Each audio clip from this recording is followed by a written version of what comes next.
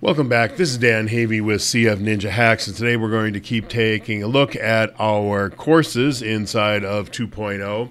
And here we got our customer page. And before I go any further, I just want to remind you that as you're going along here, that the pages that we're looking at here are our actual template pages.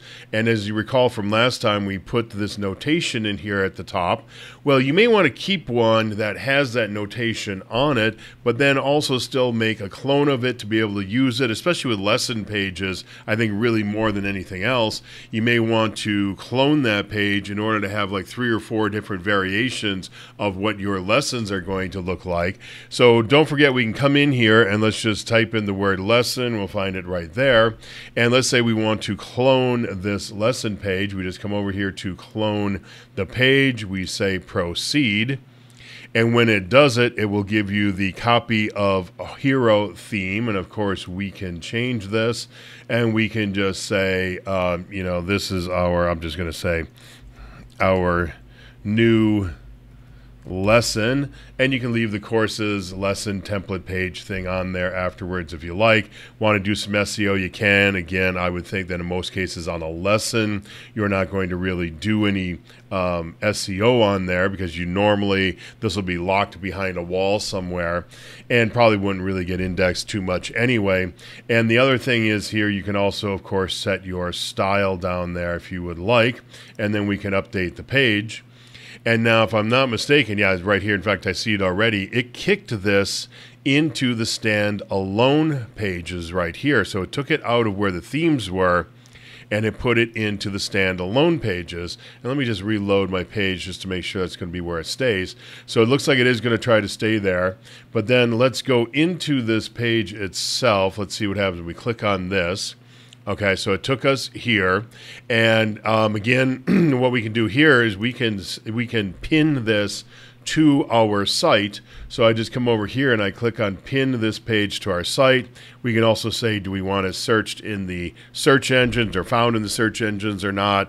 And of course, a sharing image, and I think that was probably on the other page as well. Our SEO metadata description, if you choose to put one in, but only you will see that description. And now we will update our page. And now what it did is it brought us back here into the site itself. And let's go back into here. Let's click on it. And let's see, that did not then show up here. So this says Funnel Hub Framework. Let me make sure I'm in the right place here. So we're in Success Path. And then we're going to come here. Let's go to Customize. And okay, so here we are now. Now it's saying Site. So where was I before that? Funnel Hub Framework, it actually said. That's strange. I'm not quite sure where that would have come from. Maybe on my replay as I'm editing this, I'll be able to take a look at that. But this is where we should be showing up right here. And then we have our site pages down here, like you would expect, and then our theme pages up here at the top. And our template pages, I guess technically is what it was for our theme. So we're going to go into our Customer Center. And so in the Customer Center template itself, you see here we got a couple of universal sections. Again, we talk about that in other places, in the supplemental stuff, so I'm not going to go into that too much.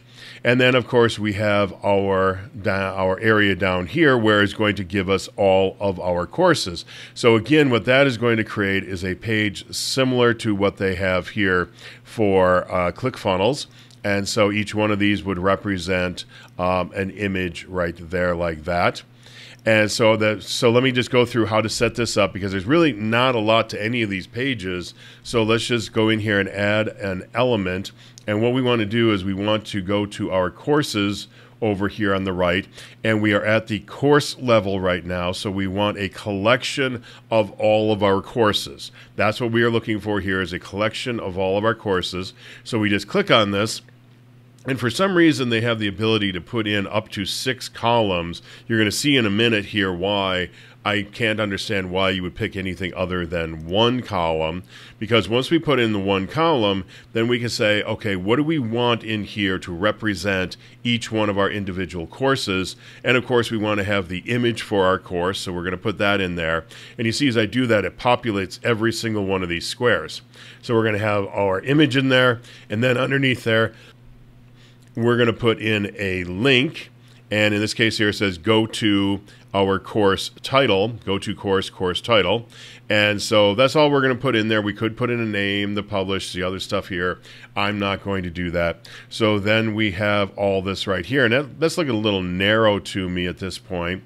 So probably what I would do is probably come into this row up here, and we can make this row bigger. I mean, 1170 is the normal for this, so let's just make it at 1170. I don't know, I guess it was so narrow because I just put it in by some text here. So we got this at 1170. So as you see here, what happened is we put in the courses collection element. It puts in inside of it each one of these little boxes. It puts in a row. Inside the row, I put in an image and then this little bit of text down here. Now the image itself will always have the link to the course in it natively, so you really don't need anything more than the images. I see over here with ClickFunnels, they have the image, they got a little hover effect on it, which you'd have to do with CSS, but then underneath there they just have the name of the course, and the name is not even clickable in the case of ClickFunnels. And so here what you could do is you could even take out here where it says go to course, completely take this out. It'll just put the course title in there, and then that course title will be clickable, and we'll see this as we move forward. And that really is about it. You, of course, can come in here. You can style any of this you want. You can, let's say we want to put on a box shadow around the outside. That's a hideous box shadow. So let's make it, you know, that's way too dark. So let's go way down here. You know, something like that, whatever. So you get the idea here. You can put a little bit more room around the outside. You can do everything that you could anywhere else as far as editing this. And then about the only other thing, and this thing's a little hard to get into sometimes, and we'll come in here. The only other thing you want to really look at in here besides changing the pagination information is you might say, okay, well, I want 3 across, let's say, on the screen, but I only want it to only show 3. So we'll make this down to 3. Now, I will tell you what's going to happen is if you do this at 3, but you have 5, no matter what, it will put in the pagination. So always put in as many as you potentially have, the maximum that somebody could have. Otherwise, there will be pagination at the bottom, and unless you don't care that there's pagination, and then that'll be fine right there. And of course, if there's extra boxes and you don't have courses to fill those boxes won't be showing on the screen either. Now, there's one other thing I will show you real quickly here, is you could take this down so there's only one item across the entire screen like that. And so that comes in handy for a couple other things, and I'll show you that in a little bit, how we can play around with that later when we talk about modules in a couple of minutes, because I'm going to blow through all the templates here right now. So let's actually go back in here. Let's come into our pink. Let's make this one back to 3. So it's more like what Russell has. So we got 3 of those there, and that's exactly what we have down here at the bottom. So in fact, what I'm going to do is I'm just going to come in and delete out this element that I just created. Now, also in this same area, they have down here products at the very bottom. And again, it's the exact same thing. It's a product collection. So let's take a look here, because any products you have, you can also display on this screen. So we'd have to come here not to courses, but to products. And we would come down, we'd put in a product collection, and we would operate exactly like we did on the other. So we don't need to go through that again. So for right now, that's all I'm going to look at here. In fact, let me just change a couple of minor things. Let's come into our courses. Let's just say we want a maximum of 3 of them on the page, just so not taking up too much room. So we got 3 across the board there on our page. And again, in this case, well, let's just leave them both in here. That way we see them when we build the course. We'll actually see what that is going to look like with a couple of those elements at the bottom. So let us save our page. And now we're going to go into our course home. And again, you're going to find is pretty much exactly the same thing. So here we had Customer Center. There was nothing we could populate up here at the top. But here we have Course Home, and we can put in the title of the course right there. So let's just click on our elements. And again, we'll go to Courses. And here you will get your course title from right here. This would be your course title right there. Let me see here. Let's just click on it. Yeah, so this would be your course title. But what they did, let me just make sure. So that says course link, and this one says course link. Yeah. Okay. All they did is they came in to the element and they stripped off the go to course there in the beginning is what they did. So we will take that out. So that's how you get this. This here is our breadcrumb element. And again, if we go into, no, let me see, we don't go into there. Here's our breadcrumb element right here under our general settings. So we have a breadcrumb element there. And let's just take a look at it and see what we can set in here. We got padding, typography, background, text shadows. So all the usual suspects you have right in there. Then we have a collection. Now again, down here with the collection, these are, so here is your course. So here's the main, here's your course, and then inside of your course you're going to have modules or sections depending on where it is on here and what they're calling them. They're exactly the same. So a module or a section is just a collection of lessons. So here we would put in our section title or module title would be what is going to appear here. And again, let me just grab a hold of the element. So we come over here to course. But in this case here, we're not working with the course anymore. We're now at the module level because this here is a collection of the modules inside of the course itself. And so you would click on this element right there. Works exactly the same as the one we already went through, so no reason to go through that again. And again, that's pretty much it on the page here. We've got a footer at the bottom like you would imagine. And so that's it for this page. We didn't make any changes on here. Now the module lessons page, this one here is interesting. So let's go back over here to Russell's first, and let me see if I can find a better example of maybe one that had more modules in it. Now this one only has one module. Let's see what we got here. Because the problem with the funnelology one is it only has one module. And that's what I'm seeing on all of these is, yeah, it only has one module. So this box right here is the entirety of that singular module. And so there are different ways we can display this. So let's take a look here. So now we are at our modules, and inside of our modules then, okay, so let me just back up and be clear here what we're looking at. So if we go inside of here, this here is going to be, so select the module below. So this page right here is our course home page. So right there, that is our course homepage. This is our course homepage, and these are the modules down here, but there's only the one module. And so that's why it's only showing a singular thing down here. Well, now we've moved down into the module lessons, and so here now we are looking for the lessons for each one. So again, it's exactly the same as before, and so let me just show you that. Come in here, we click on courses, and so first off we started with a course and put in the collection of all the courses. Then inside of a course itself we put in the collection of all the modules, and now inside of a module we're going to put in the collection of all of the lessons inside of that module. Of course, once we get the module, there won't be any collection because once we get into a lesson, I'm sorry, there won't be any collection because it's just the content there finally when we get to that point. But so back on the module itself here, you're going to see, so this here, this represents the entirety of the module. When we click on this module now, it's going to give us a listing of all of our lessons. At least it should have. Let's find a different example because that one may not be working right. Let's go into funnelology. I saw those in here before. So we go to our lessons, and we're going to see a whole listing of all of our lessons right here. And again, so this here is not a lesson page. This here is the module page with a listing of all of our lessons. And so that's where we are here. We are on our module page, and this here's a listing of all of our lessons. And this here is actually wrong. So let's delete that out of there. Before I delete that out, let me just look at one thing.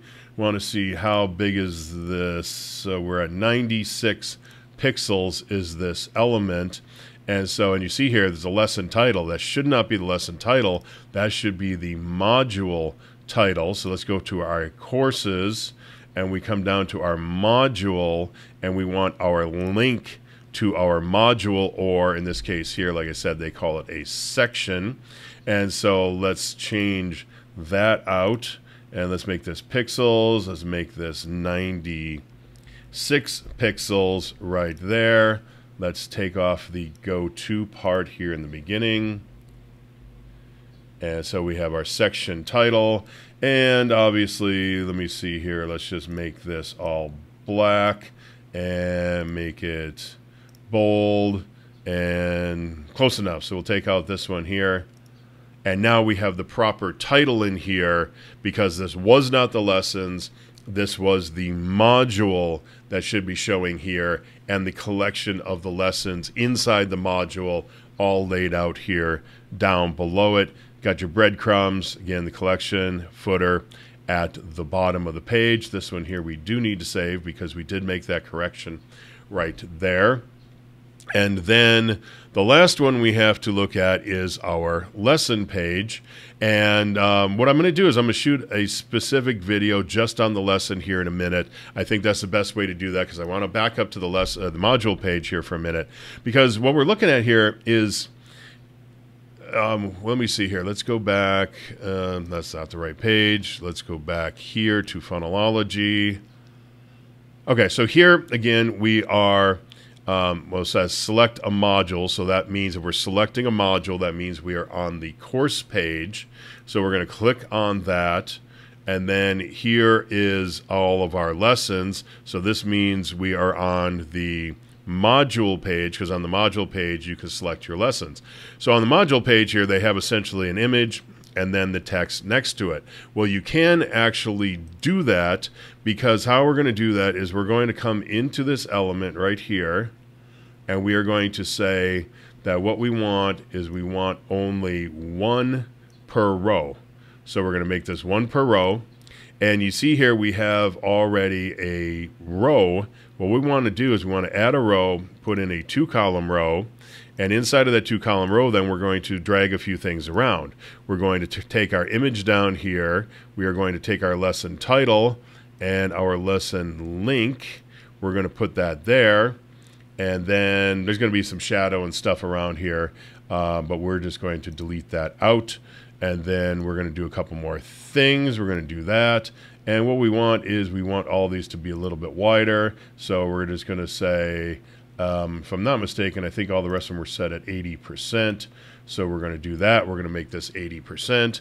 And now, again, just for the sake of a little something here, let's just put a little bit of shadow around the outside of this, make that blur a little bit bigger. So now we have a shadow around there, and very quickly we lined it up much more like what they have over here in ClickFunnels. And so you could do that with any one of these pages. You probably wouldn't want to do it with like the customer center page, but certainly on the course home page or module lessons page, you can list them all like this, side by each, instead of just having individual boxes, because again, also you can put in here a description element. So let's go to our course lesson, and then here we have, well, in this case, I guess we don't have a description on these, because let me see, we're at the module level, so this would be this description for the lesson. So apparently the lessons don't get a description at all, but if we were to go up to the course home level, and I'll just not save that there. If we come up here to the course home level and we were to do the same thing, then we would have course modules, publish date, description. So here we have a description. Apparently you don't have one with the other. And then in the case of this element right here, we could float that to the left and make it all like the same. But again, we can line this up side by side as well. So I think that's long enough for this video. I will shoot one more video looking at some very specific things about the lessons, because there's one thing in there you absolutely have to have, or you're not going to be able to put any kind of dynamic content into your lessons. So as always, if you have any questions, just let me know.